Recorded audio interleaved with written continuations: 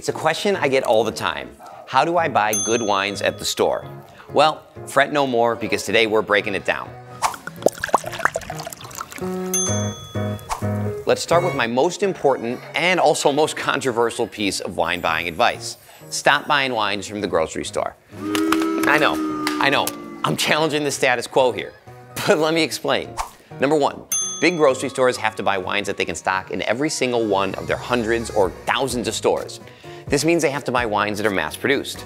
But wine isn't a commodity like computers or plastic thingamajigs. It's a crop. So as production goes up, quality tends to decrease and corners get cut in order to fill the shelves at these stores.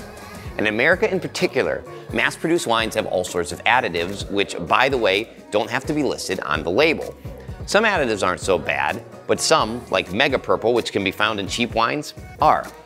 Number two, while it may look like there's a lot of options at the grocery store, most of these wines are actually owned by about 2 or 3 wine conglomerates. Number three, storage. This one's a no-brainer since you can actually see that wines in grocery stores are stored about as well as the 2-liter of warm soda they stand right next to. And finally, number four, most wines in grocery stores are ubiquitous and, well, boring. They're purposely made that way so they'll be unoffensive to the general masses. A simple solution to all of this, a small independent wine shop like this one. This is Juice at 1340, an amazing local wine shop in Chicago owned by my friend Derek C. Westbrook, who used to be a somm at some of the city's finest restaurants. There's a full interview with him about why buying small is important in our Chicago episode, which is coming out July 2022, so make sure to subscribe so you don't miss it. But for now, let's head to part 2 of how to buy wine. Another solid, accessible option is a medium-sized store that specializes in wine and spirits. This is Binny's, a local family-owned store with about 44 locations. These stores offer a few things that smaller wine shops can't. Number one, bigger store means bigger selection. So if you're looking for something specific, you're more likely to find it here. And with that larger selection comes versatility. Whether you want a $15 weeknight wine or a $100 special occasion wine, there's more options for both your budget and palate. Number two, because the store specializes in wine, you're still getting professionally certified staff who know wine and do tastings, trainings, and seminars regularly on the wines.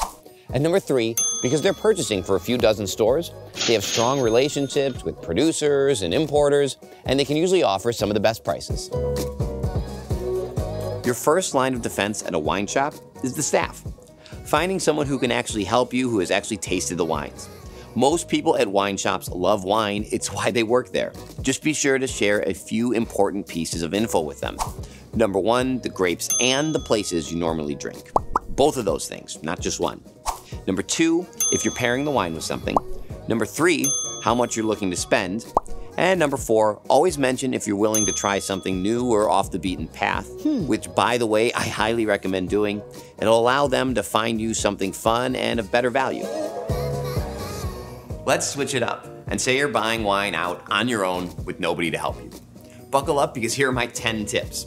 Number one, figure out how the store is laid out.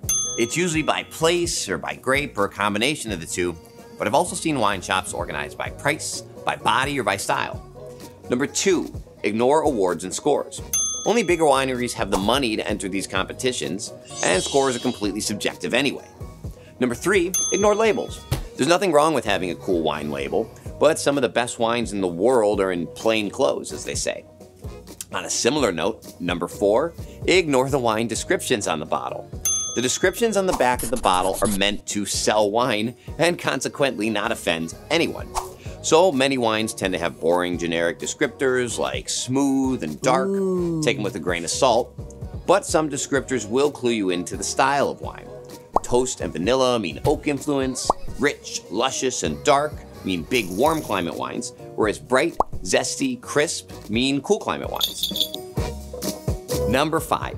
There is a sweet spot on price, in my opinion, that gets you a good, high-quality, complex representation of most wines on the planet, and it's the $15 to $30 range. Sweet. Some famed wine regions are going to cost more, which leads me to my next point, number 6. As the Thai people say, same but different. You're not going to find Champagne or Napa Cabernet or Barolo for around $30, but you will find Cava made in the Champagne method, Chilean Cabernet, and Longue Nebbiolo for $30. What a deal! So don't be afraid to Google something like Champagne alternatives if you have your heart set on something that's out of your budget. Number 7, get specific. The smaller, more specific the area is that you're buying, the more likely it is to have quality and yield controls in place. So don't buy California wine, buy Sonoma wine. Better yet, buy Russian River or Alexander Valley wine, which are specific places in Sonoma. Don't buy French wine, buy Bordeaux, or better yet, Saint-Emilion, which is a specific place in Bordeaux. Number 8, pay attention to ABV or alcohol content. This is your best indication of the style of wine you're getting. And number 9, when in doubt, Spain, Portugal, South America, New Zealand, and Australia all have tremendous bang for your buck. And finally, number 10, don't stress too hard. Part of the fun for me anyway is picking a bottle and then busting it open at home to see how right or wrong I was. In 2021, poorly produced wine that makes it all the way to commercial shelves is almost non-existent. So enjoy the fun that is picking out bottles, knowing that good or bad, your next bottle is right around the corner. Questions on how to buy wine? Put it in the comments. Thanks for watching and see you soon.